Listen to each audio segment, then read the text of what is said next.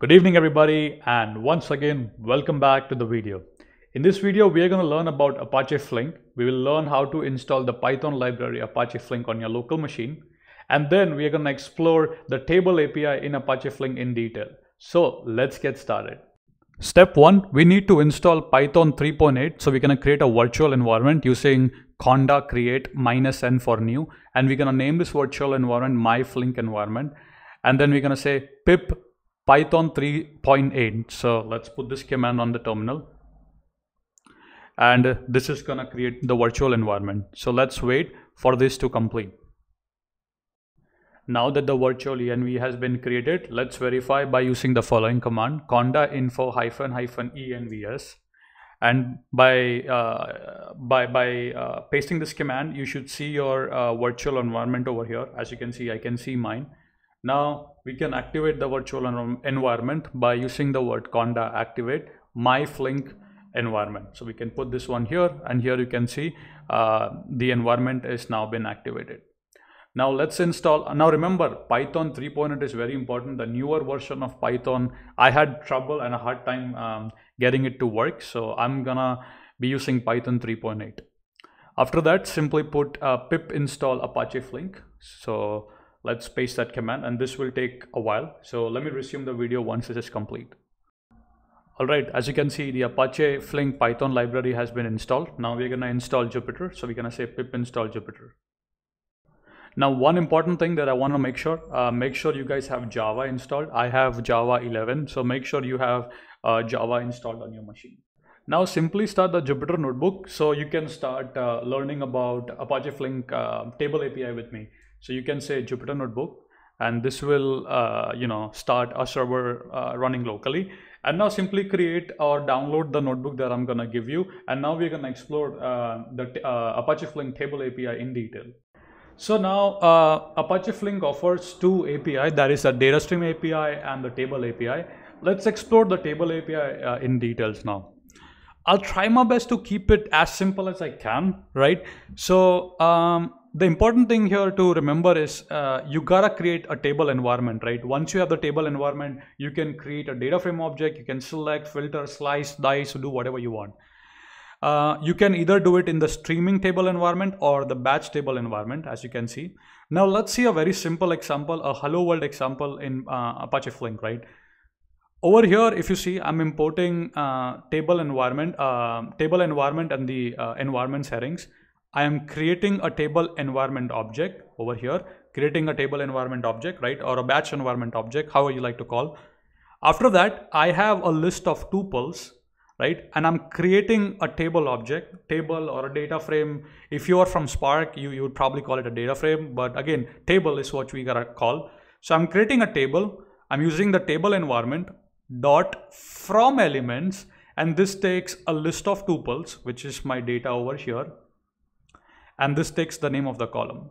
After that, to print or to see that table on the console, you need to invoke execute method on the table, and then you can invoke print method after that. Okay, so if I run this cell, hopefully here you can see, we can see that table on the console, right? So hopefully that made sense. Now the next part that I want to show is just like in Spark, right? You can create a temp view and then you can run SQL queries. You can do this similar approach in Apache Flink as well. So you have this table object, right? Table, right? Over here, we made a table, right? Now what you can do is you can say table environment dot create temp view, and you can give any table name, foo, abc, whatever you like, and then you basically provide the table object. Now you have an ability to run an SQL queries. So now you can see table environment dot execute, just like you say spark dot execute. You remember you say spark dot SQL dot execute, you execute an SQL query. So here I'm doing similar, right? Table environment dot execute SQL, and I'm providing the SQL query over here.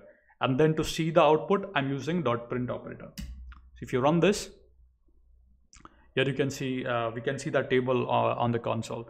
So hopefully that is clear. So again, repeating the steps. So the way it works is you create a table environment. You can create the table environment in either batch or streaming mode. Once you have the table environment, you can create a table object. by using a method called from elements, which takes a list of tuples and the name of the columns. And then to print on the console, you can invoke execute and print method on the table object. Just like PySpark, you can create temporary view and run SQL queries on that as well. So hopefully so far things are making sense for you. Now, again, once we understand this, now let's learn very basics, right? How to select a column, how to filter a column, how to do a group by, very basics, right? So now sharing my screen again. So once you have the table object, right, you can select a particular column. Here you can see I'm saying from the table, select the column name and select the column city. And then to print that on the console, I invoke the method execute and print. So now let's try this particular cell. Now this is running, and here you can see I see the table on the console, or the data frame. In Spark we call it data frame, but here we call it table. Again, same thing at the end of the day. So now how do you filter the data? You can do so by this particular command. So you can say table. I'm saying, hey, from this table I would like to select these columns. After that, I want to filter the data on the state where the state is Vermont. And then to print it on the console, I'm invoking execute and print method. So let's run this. So again, all I'm doing is teaching you very basics, right? Okay, how to create a table environment, how to create a table object, how to then filter the data, how to create a temporary view, very basics that I'm teaching you here. So here what we learned is how to select and how to filter. Now let's learn how to do a group by. Similarly, you can say on the table object, you can use .group by. You can specify the column on which you want to group by, right? So in this case, I'm saying I want to group by on the column state. After that, I'm doing a count, right? So basically, let's run this cell. So this particular cell teaches you how to do a group by. Again, makes sense, very simple example, not taking something complex here, right? Now, in Apache Flink, you have a concept of like a sink. You have a source and you have a sink, right? A source is where you're going to read the data. Sink is where you're going to, put the data, right? So here you can also, create a sink using an SQL query. So here I'm saying create table print sink. Again, if you don't want to invoke .execute.print, you can also use something like this, right? So here I'm using a connector called print. And I'm creating a table called print sync, which has a name, city, and a state. And now what I'm doing is here, if you observe, table environment dot execute SQL, insert into print sync, select from the source table. Now remember up we created a temporary view. So just want to refresh your memory here. Here, observe. See how we created a temporary view, right? On table environment, we created a temporary view. So there is a table called source table. Now you can run SQL queries on that, right? So now what you're saying is, hey, from this table, insert everything into that print table, which is basically a print statement in a nutshell. So if you go down, we made this sink, right? And then all we're doing is you're saying insert into this particular sink, select everything from the source table, right? If I execute this, here you can see the data, right? This also works fine. Okay, so hopefully that made sense. Now you can also collect data. So just like in PySpark or Pandas, you know how you iterate over each particular rows. In Pandas, I believe it's iter rows, and in PySpark it is .collect, I believe. Just like that, you can also do that in Apache Flink. So you can say table env.execute SQL. So you might have some SQL query, you can execute that. And then what you can do is you can say with table result, right, .collect. So you have a method called collect, and then you can iterate over the rows over here, and then you can do whatever transformation or whatever you want to do after that. But you have the ability to essentially collect the results and then iterate if needed, right? So that's that. Now, one important thing is usually we always, as data engineers, we always use pandas a lot, so if you want to convert the table object to a pandas data frame, or from pandas you want to convert back into a table object, you can do so. So the only thing that you got to do is you got to use a word to_pandas, and your table object is now converted into a pandas data frame. And then you can do all whatever transformation needed, and then you can convert back into a table object, right? So now to convert a pandas data frame into a table object, so you can use as you can see, you can use from pandas.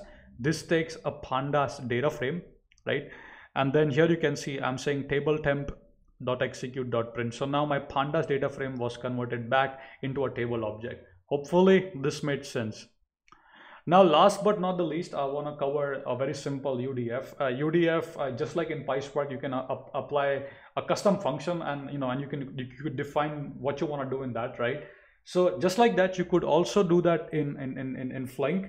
And I just wanted to show you how to do that, right? So here I have a particular function which generates UUID again, and I want to apply this to my table object, right? So the way you do that is first you write your Python function, right? Once you're done with that, then you define a UDF, as you can see over here, and you gotta define the result data type. So here I'm saying the result that you're gonna get back is gonna be a string.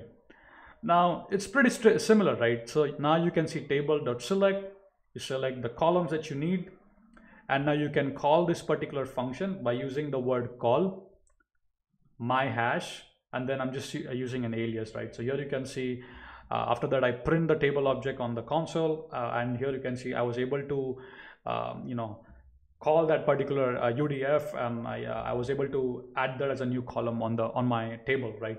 So hopefully that this made sense, right? Now these are pretty basics, and if you want to learn more, please go to the website where you can find much more details. Again, in this exercise, what we have covered is how to install Apache Flink Python client, and then we learned how to create a simple table object, how to select, how to filter, how to group by, how to create a temporary view. After that, we learned how to create a table object to pandas.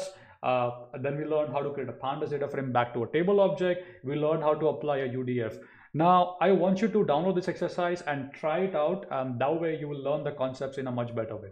Thank you so much for watching, and maybe in the upcoming video, I'll cover the data stream API in a much detail. See you guys in the next video.